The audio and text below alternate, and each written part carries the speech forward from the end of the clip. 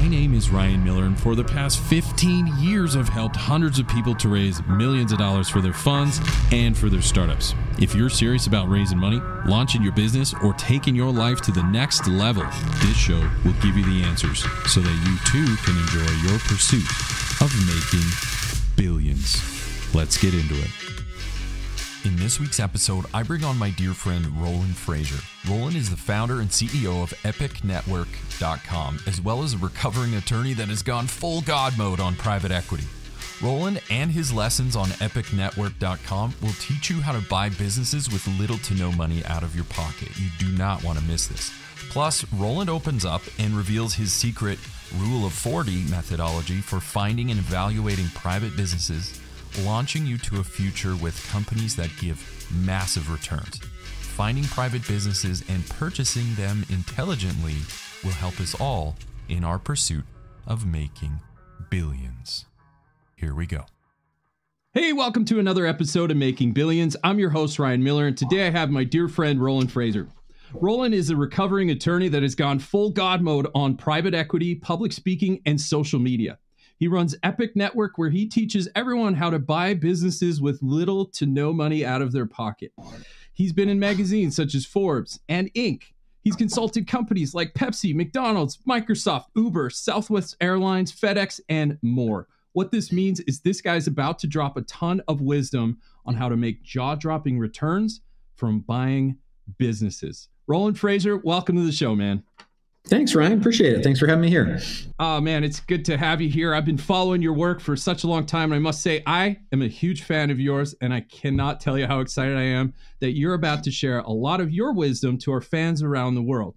Now, that being said, usually we'll kick this off. I'm sure a lot of people want to know, we can see Roland, and we see you everywhere. You're doing all this amazing stuff, but how did it start for you? Where did it begin? And maybe walk us up to how you became Roland today from where it started. Sure. I started with just really being curious about what it meant to have the money to do what you wanted to be able to do in life. And I grew up with my father's continues to be a tax attorney. And so there were always colorful characters that were in our life, in his office, running into, out in the store. And I kind of got this feeling of, this seems like these guys are all entrepreneurs and they've got just this wide range of business, from owning racehorses to gold mines to software companies to record stores. And that was really cool. And I wanted to do something like that where I didn't have to be the person who was actually, honestly, in my father's role of being in a suit and tie in an office with fluorescent lights. I liked the guys that rolled in their jeans and could kind of do whatever they wanted to do. And they all seemed like they were having a good time and entrepreneurs. And of course, because he was a tax attorney, most of them were doing well enough that they were making enough money. They needed some help with taxes. So that was kind of a cool intro. And he told me, when I was kind of like, I'm not sure what I want to be when I grow up, and which I'm still not sure of, that he said, well, if you don't know what you want to do, I can tell you that having an accounting degree and understanding financial statements and how money works will always be valuable to you. And understanding the law will always be valuable to you. And of course, there was a little bit of an agenda that he had there, because he was an accountant and an attorney. So, that's a good way to get your kid to follow in your footsteps. But he sold it to me, and I was like, that sounds good. So then I kind of immersed myself in all different sorts of how do you invest and things like that. I found a book that he recommended. He actually recommended it to me. I didn't find it, but called Nothing Down by a guy named Robert Allen, which was how to buy real estate with little or no money out of pocket. And I just ate that up. I thought that was the coolest thing ever. I couldn't believe that you could do that. Of course, at the time, interest rates were like 12 or 14%. And so he was talking about interest rates that were 6%. And I was like, well, that's never happening again. So that's funny to watch that wheel spin. But that really got me into real estate first. And that and a combination of, he had a copy of Dennis Waitley's Psychology of Winning, and it was an audio program. And so I listened to that, and I'd never really heard about setting goals before and all the stuff that Dennis talked about. And so those two things lit me up, and I was like, I want to set goals, and I'm going to do real estate stuff, and I'm going to be a real estate mogul. So I got, as soon as I could, I was about 16 at the time. So then as soon as I could, I took the real estate agent's exam in Virginia and got my license and started selling real estate and pounding the beat door to door, and realized that I really hated doing that because it seemed like an awful lot of work, even though the payoff could be decent.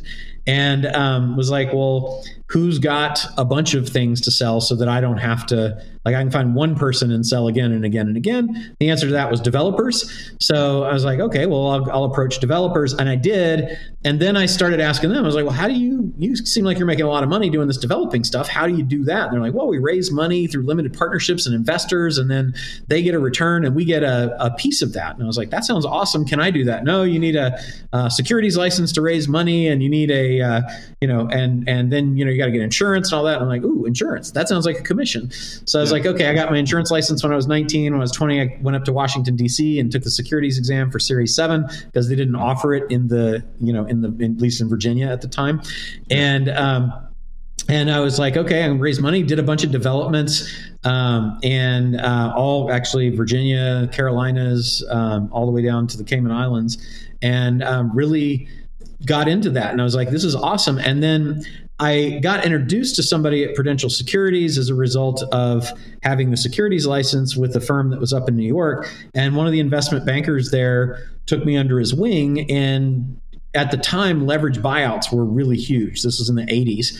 And so I was like, well, that's kind of cool. You can buy companies with no money out of pocket too, just like real estate. And he's like, oh, hell yeah. We do that all the time. We do like $1 billion deals. And I was like, well, that sounds cool. Yeah. So I realized that you could start applying a lot of what I knew from real estate and creative finance and investment banking, Wall Street creative finance, to actually own companies. And so once you get hooked on that and do your first couple of deals, you're like, wow, I think there's something to this. And so that got me into the whole deal world. And along the line, working as a real estate agent, insurance agent, securities money raiser, and then getting a degree in accounting, and then going to law school because I still never knew what I wanted to do, along the way was helpful.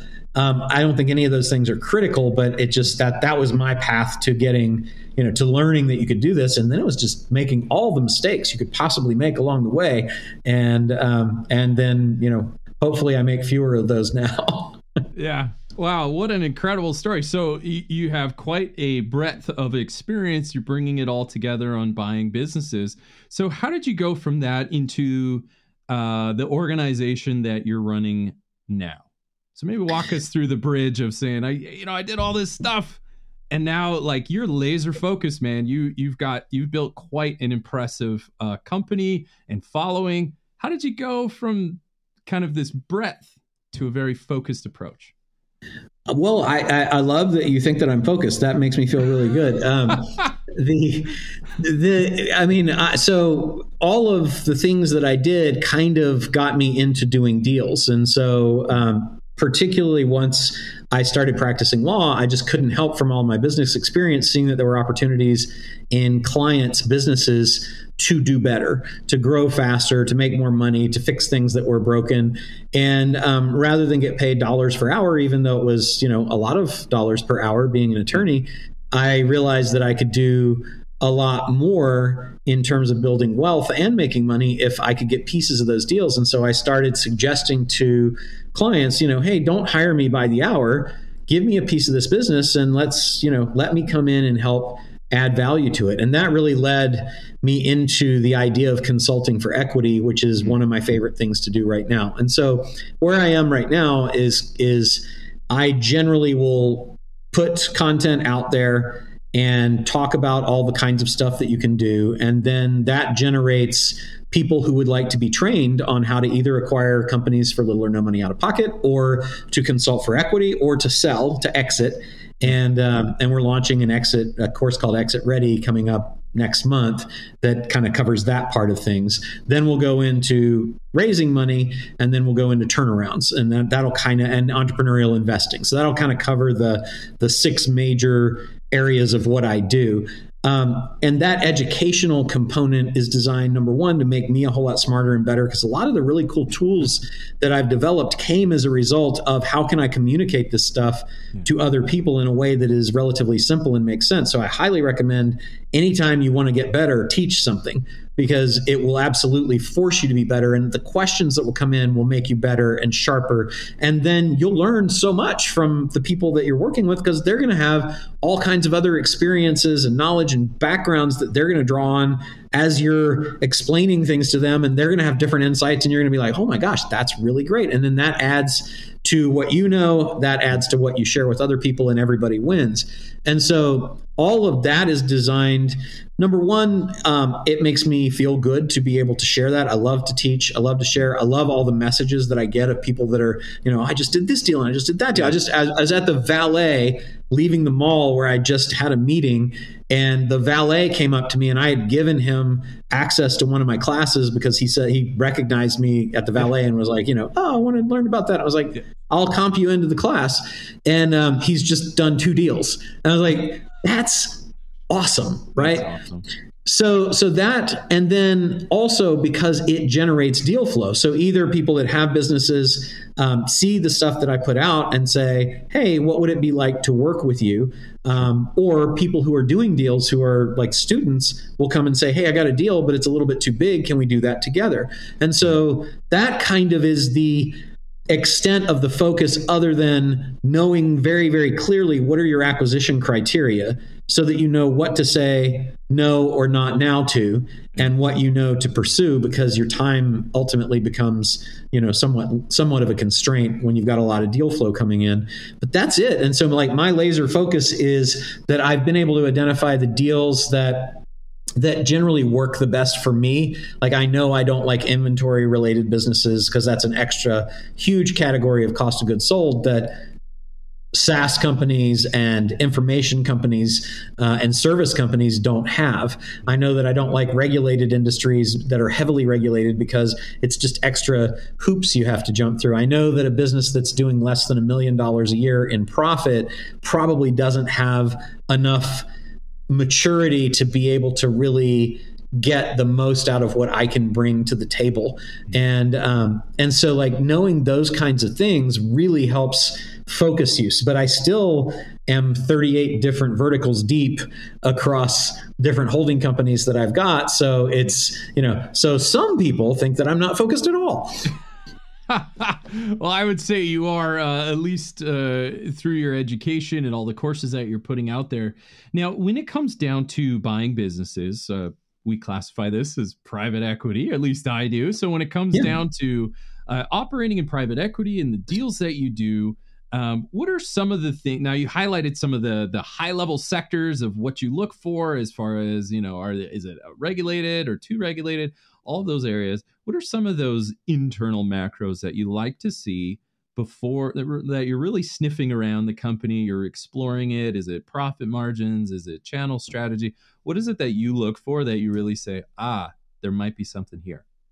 Yeah, so I like the rule of 40 as a guide. I think that if growth plus profits add up to 40, that's a good thing. So if it's experiencing 20% compound annual growth year over year and a 20% profit margin, I like that. I generally don't like businesses that have a profit margin of less than 15% in terms of profitability. So that means generally I would ideally like for them to be growing about 25% year over year and 15% bottom line in profits. I like businesses that have 10 employees or more, even if they're owner operated. I'm okay with owner operated if they're 10 employees or more, because there's probably some management structure in place when you've got that many employees that someone else has the tribal knowledge that the owner had, and it's not going to be like you're losing all of the value of the company's tribal knowledge when the owner operator leaves. I like companies where the owner is interested in staying around and keeping a percentage of the company so that they can participate in a second bite at the apple when we exit. And then I like service industries. I like franchise, B2B, B2C service, doesn't really matter. Like software as a service, like franchise, like home services. All of those fit into areas that, that I'm interested in. But really that 10 employees or more, ideally, they haven't crossed 2 million in profit and 10 million in sales, because then you generally get a little bit more competitive with private equity. But I've done, the deals that seem to be happening more often right now, I would actually think I'd be competing with private equity for, but because of my deal flow, I'm getting them before they get approached by those people, or they have been approached, but they don't have a complicated cap table, or they haven't done a deal yet. And so, and I'd say right now, most of the deals that I'm doing are between $5 and $60 million, as opposed to, lower value deals. So that's over my ideal threshold. But it just seems like as long as they're coming, I'm not going to say no to them, as long as there's not a lot of competition from PE or family offices or somebody else that's in there trying to throw a bunch of money at them. Perfect. So the rule of 40, 10 employees, you like service franchise sectors, and typically a couple of financial metrics around the 10 million range is what you like to do. Yeah. Excuse me. So if you have people that want to consult with for equity, or would love for you to come in and kind of work with them on a more of a partnership model. So it sounds like you've got multiple tiers on your offering letter. So you have education programs that can help people to do it themselves, I'm assuming. And then you also kind of move your way up to saying, if you want to work with me, we've got a place for you as well. But here's some of those criteria. Is that your criteria, or do you have additional things that when people approach you, you want to make sure they have in place? How does that work? So the acquisition criteria I gave you are primarily the metric KPI type acquisition criteria. In addition to that, I want people that have a prosperity mentality, that are thinking in abundance, not scarcity. I want people that are clean in terms of they don't have a history of litigating with their partners and having fights and things like that. And I want people that really have high integrity with the desire to serve the customers. You'll talk to some entrepreneurs who are really all about how can they get the most out of the customer, and generally those businesses don't do the best, and the personalities don't match with me the best. So I'm really looking for somebody that's out to how can I serve the customer? How can I get the customer more all the time? Then how can I, shave a couple of extra points of profit off? I want the profit, don't get me wrong, but I believe that the profit comes as a result of serving the customer the best. I recently had another show that complements exactly what you said with Dr. Marvin Washington. He teaches on strategy and all these things. And we talked about operational efficiency and the kind of organizations that squeeze every penny and razor thin margins, but high growth. And then this other one that you're talking about, which I personally love, is this customer intimate approach. And that is not just an approach, a thing that we do like we're acting in a play. It's truly a deep rooted culture that you create. It is a culture. It is a culture. Yep. So I use the analogy when my wife and I went to Vegas, we went to check out the Louis Vuitton store. And they literally, no exaggeration, on a silver platter had 2 champagne glasses. It was a very customer intimate approach, just to say, we want you to feel loved and cared for, and we are all in with you the second you walk into our store, whether we buy something or not. We were all in. Now imagine having partners like that. I mean, who wouldn't want to work with someone like that? So right. I get it. I get your model, man. This is really, really cool. Now, so when it comes to working together, there's got to be a good vibe with the partner. Also, the deal's got to make sense. So we want to make an impact, but also do it through the way of customer intimacy and really serving the customer through the right cultural elements that we want in place. Now moving forward, my understanding, I'm just scratching the surface, man. You're a busy guy. So let's talk a little bit about, if you could share with our audience around the world, will you talk a little bit about your education program and exactly what kind of things that people can expect when they're learning about how to buy businesses with little money out of their pocket? Walk us through a little bit of those courses and some of that stuff that people can expect. Would it be okay if I reframe that a little bit and just ask you, based on what you know of your audience, what you think the biggest sticking points that we could help them with would be? Sure. So a big one would be, gosh, these are these are broad, but raising capital, also those metrics that you talked about is a big one. What to look for, how to source deals, how to deal with investors. So sourcing, fundraising, any of those might be helpful. Okay, let's take them a few as I remember, and then you help me with the ones that I didn't. So let's start with, like, a lot of people, I think that it's important first to say, what do you need credibility-wise, credential-wise, and experience-wise to do deals? And I firmly believe that you don't need any degrees or certifications or anything like that to do deals, because everybody starts out without any of that stuff.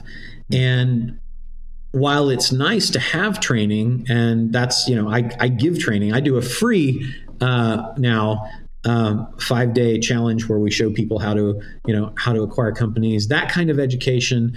Listen to your podcast or mine or those kinds of things, to me, can be definitely all you need, because really what you need is all here. It's always the limitations, the limiting beliefs that we carry with us into anything are the things that stop us from moving forward. So I know that you, Ryan, I know that I can tell everybody that's watching or listening that you don't need degrees, diplomas, or certifications or anything from anybody to do a deal. All you need to do is to want to do a deal and recognize that there's something that the person you want to do a deal with, in this case, we're talking about acquisitions, I think, right? In the case of acquisitions, there's a lot of people out there that want to sell. We know that the data tells us there's about 600,000 people a year that just close their businesses down because they don't know what to do with it. And I just had, like, when people are like, yeah, but those businesses probably suck. It's like, well, I just had somebody that was in our mastermind that heard about and then approached an owner of a $15 million a year business that was doing $3 million in profit. Mm-hmm. And he wanted to acquire them. And they're like, oh, sweetheart, we shut that down about 8 months ago. No. And he's like, you shut it down? They're like, yeah, we were retiring and the kids didn't want it. And, we didn't really know what to do with it. Because there's a lot of people out there that are accidental entrepreneurs that do not have any business training at all. I would say most entrepreneurs do not have any business training at all. They don't have any savvy on how to sell businesses or anything like that. They might talk to a business broker. And if they do that even, then 80% of those listings that get taken on are not going to sell. And so then they're going to be back where they started, with a business that's great, that's making money, that their kids don't want because they're taking selfies on Instagram. They're going to be influencers. And so they don't know what to do. And so the business just gets shut down or abandoned or given to the employees or something like that. And so, like, knowing that there is a great need out there and a great desire from a lot of motivated sellers to try to find somebody to carry on the legacy that they've started, to carry on the name of the business, to be able to get something from it when they retire, to be able to not have the employees have to be fired and find new jobs, to be able to have the customers have a continuity of service that's still there. Like, that means something to a whole lot of people. And so there's this giant unmet need and this incredibly inefficient system that we have that is very ineffective and inefficient in allowing people to sell the businesses that they've built. So you don't have to have a lot of skills or knowledge or, credentials from anybody to go into this. And then the next thing would be, what about money? I got to have money if I'm going to buy a business. Well, if you're going to buy a business from an unmotivated seller who is engaging in a process to create an auction environment to sell their business, then yes, you'll probably have to have money. And are all the good businesses not available? Do all the good businesses that are out there that are making money require you to have a big pile of money in your pocket? No, because if you can identify, you do need a motivated seller. So somebody that is aging out, somebody that has tried to sell their business but couldn't, somebody that's getting a divorce, somebody that's having a trouble with their partners, somebody that's burnt out, somebody that's got shiny object syndrome, somebody that's relocating, somebody that's having a health problem, heirs where the parents have died and there's nobody to run the business. There's all of these types of motivated sellers that are out there. And so if you can just find one of those, which there are literally at any given time about 3 or 4 million of those people in the United States, according to data, then it kind of takes out of your head, well, I don't have to have a pile of money because these people just want to sell their business and haven't been able to. So I am coming in as somebody who offers a solution that they want, and I don't have to have money. Now, they would ask for it. I would. You would. All you guys that are listening probably would, right? But then if you say, hey, I don't have any, but let me see if I can get you what you want for the business in a different way. Are you open to that? Well, of course they're open to it because they can't get the other. Yeah. And if they tell you, no, I have to have money, then you're like, well, then go get that. How's that working out for you? Not well, so it's like a lot of those deals might also come back around, but like that's the first two big hurdles is understanding that there's this huge unmet need and crazy amount of businesses that are available, and that you don't have to be skilled or have a great amount of knowledge because, number one, you don't need anybody but you to give you permission to go buy businesses. And number two, if you do feel that you're over your head, you can hire attorneys or accountants for pennies on the dollar of what it costs them to learn all the things that you needed to know. And I use attorneys and accountants still, right? I'm both of those things. So to me, that's just not the highest and best use of my time. And then as far as having to have the cash, you just don't always need it. Now, there are businesses that are in an auction environment that are more traditional that you will need that for. And there's some people that are stubborn. And even if they can't sell their business, they're going to still hold out for cash and never get it. And then, maybe you'll buy it from their heirs. But then the next thing comes to, well, how do I build up a bunch of deal flow? Do I need to have, 1 million followers across my social media and podcasts and all these other things and know a bunch of investment bankers and all that? I mean, all of that helps, but you just need to put yourself out there. And so one of the first things that I ask people to do is to declare that they're an investor. And so change their social media to say investor. Whatever else you do in the world, if you can self-identify as an investor and you can proclaim that to the world, then everybody that you meet becomes a potential referral. And all of us are meeting people every single day. So if it's, what is the first thing that most people say after how you doing is like, oh, what do you do? I'm an investor. What do you invest in? Actually, I buy companies. Holy crap, you just became the most interesting person in the room, right? So like it's just, if you can break it down and get past the mental part, all of the how do you do this stuff, like how do you find deals and can you do it with no money and all that just falls away. And then you find yourself starting to actually get deal flow. So the mental acuity that you need, or maybe not acuity, but the perspective as far as examining yourself and the situation. So internal and external audit on your emotions and your perspectives. It sounds like, I'm totally putting words in your mouth, but it sounds like from your experience, that is a big differentiator of those who succeed in your industry and those who do not. Is that a fair statement? Yes, absolutely. I think it's actually the differentiator between most people who succeed in any business. Let's be honest. Yeah. Awesome. It's because most of the limitations we have are we hang our doubts about ourselves on rungs of reasons that are excuses for why we can't do something. And most of those are not real. They're just justifications for us not to take a risk because we're afraid. Right. And so the people that you see over and over again from every industry that are the most successful got past their fear. Not that they didn't have it. They just put it aside and said, screw it. I'm going to go forward. Yeah. Wow. That's incredible.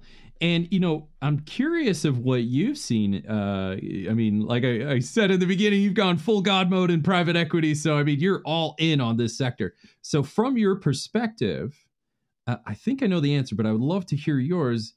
What impact, you hear this expression called the silver tsunami, right? So it's baby boomers, typically, just anyone retiring, whether you're a baby boomer or not. There's this huge wave of people selling businesses, or at least that's the perception. Are you finding that the so-called silver tsunami is a real thing? Do you find that there's an uptick in people selling their businesses? Do you have any insight on that? Yes. So I would say for me, because of the circles I travel in, I don't see it as much.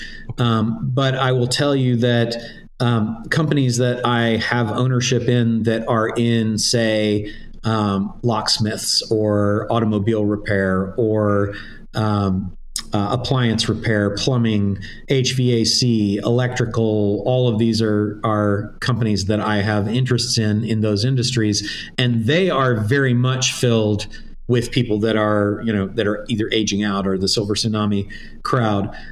In my world, I would say the average age of the person that I do a deal with runs from maybe 28 to 42. Okay. It skews younger, and I'm right on the cusp. So I'm either an ex-boomer or a baby or a Gen baby or something like that.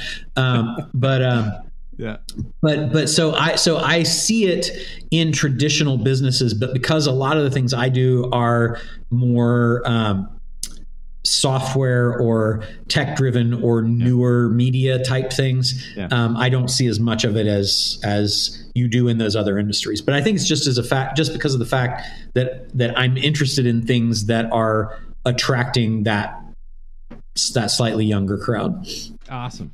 So interesting. And so now, my understanding is you've built a pretty significant mastermind group. I believe you call it the War Room. Maybe you could talk a little bit about the benefits of joining maybe any mastermind, but more specific, yours, and kind of the stuff that people can expect if they really go all in with Roland Frasier, which I recommend you do. But those who want to go in, they're part of Epic Network, they're joining the War Room. They're all in with you, man, and you've got a lot to offer. What can people expect from being a member of the War Room? Cool name, by the way. Yeah, it's a really great question. So let's talk about it from a mastermind concept. I would recommend that anyone join multiple masterminds, because I find that, like, my approach to life has been that has been very effective in business is that if I can go to a center of influence that has a large number of people who also have a large number of people that I might want to connect with to do business, it's kind of meta, right? It's up one. It's like, I don't just want to be part of a group of people that has the people that I want. I prefer for there to be a group of people that have been aggregated that all have a bunch of people that I want. Yeah. And so I find that masterminds are a really, really great way to do that. So I own 1, 2, 3, 4, 5, 6. I own about 9 masterminds, and I am a member of about another 9. And they're in different verticals. So we have them in real estate agents and real estate investors and businesses and marketing people and entrepreneurial investors. And the War Room, which actually is sunsetting at the end of next month. Yeah. Okay. Will be our last War Room meeting, because we found that there's like very specific. War Room was started by Ryan Dice and Perry Belcher maybe 12 or 14 years ago, and they got together. They actually started it because they had an event and they didn't have anything to sell, and they had to pay for the event, and they were like, holy crap, how are we going to pay for this thing? And it was kind of a marketing mastermind. And then I came in around I was a member for 3 years, and then I became a partner in it around 2013. And we evolved it to be more business oriented, but there were still people that wanted marketing stuff, and there were people that wanted investing stuff, and there were people that wanted business stuff.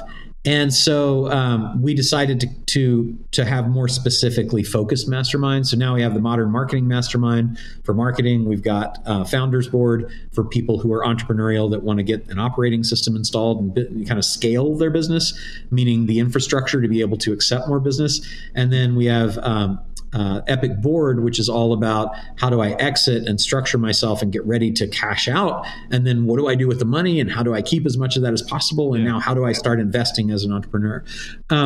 So what I think is really helpful about owning a mastermind is that immense connectivity, authority, and deal flow will come to you as a result of doing that. And so we run mastermind sprints to show people how to create masterminds for whatever they're in. So let's say they're in the HVAC space and they want to get that. Well, let's help you put together a mastermind for HVAC people, because now you'll be the person that they all come to, and you'll be able to talk to them and do deals with them, right?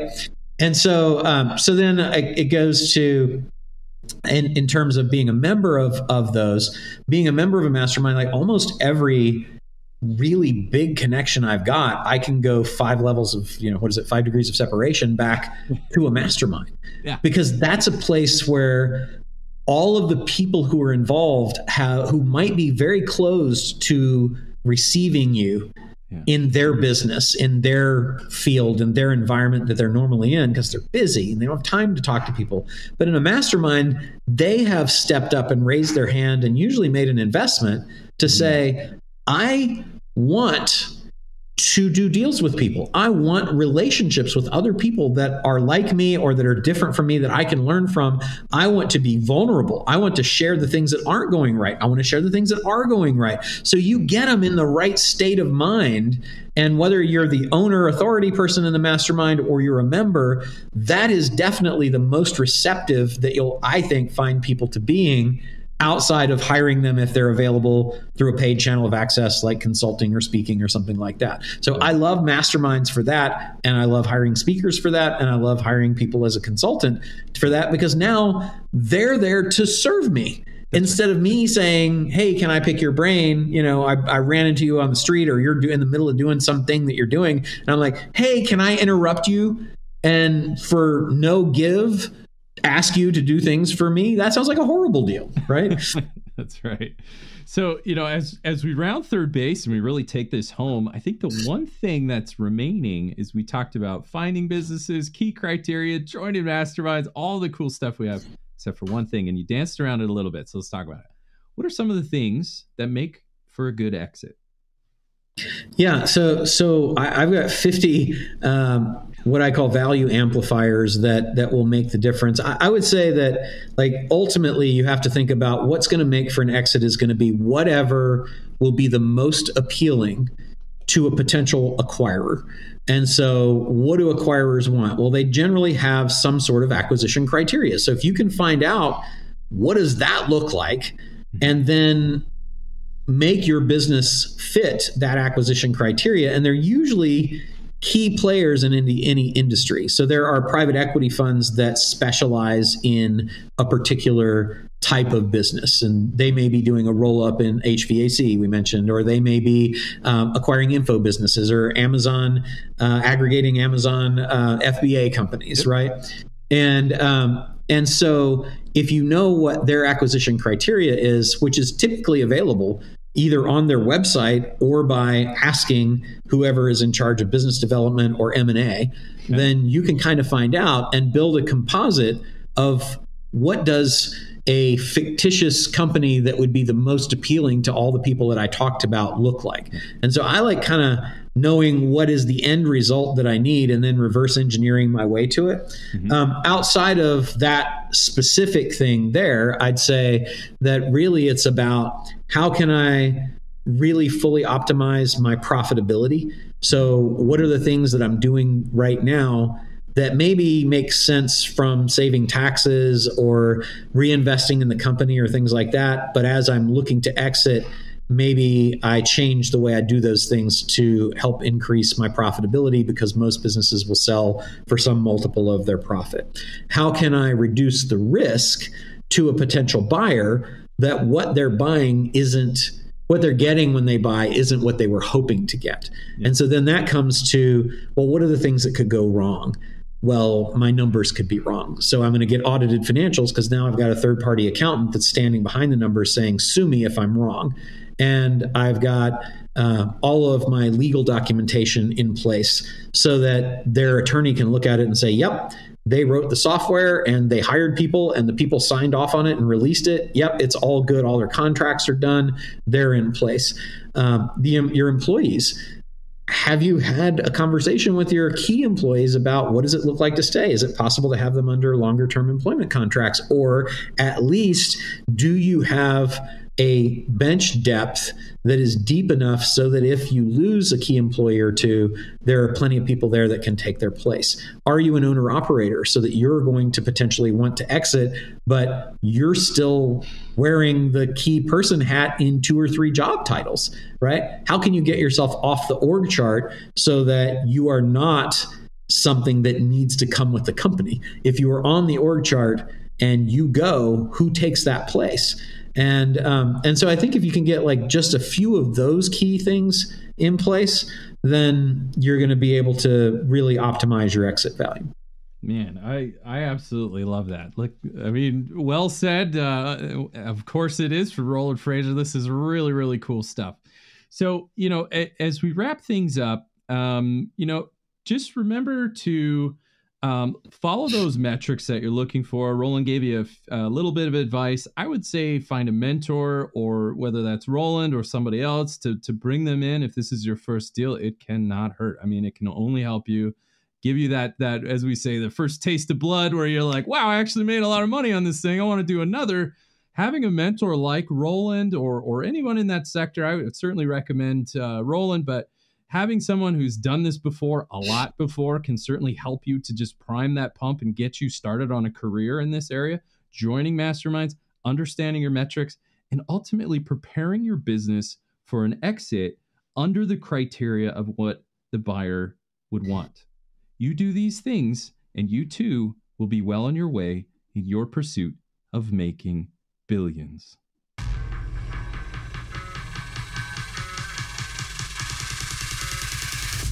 Wow, what a show. I hope you enjoyed this episode as much as I did. Now, if you haven't done so already, be sure to leave a comment and review on new ideas and guests you want me to bring on for future episodes. Plus, why don't you head over to YouTube and see extra takes while you get to know our guests even better.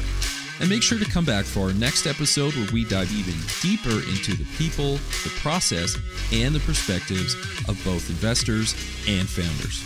Until then, my friends, stay hungry, focus on your goals, and keep grinding towards your dream of making billions.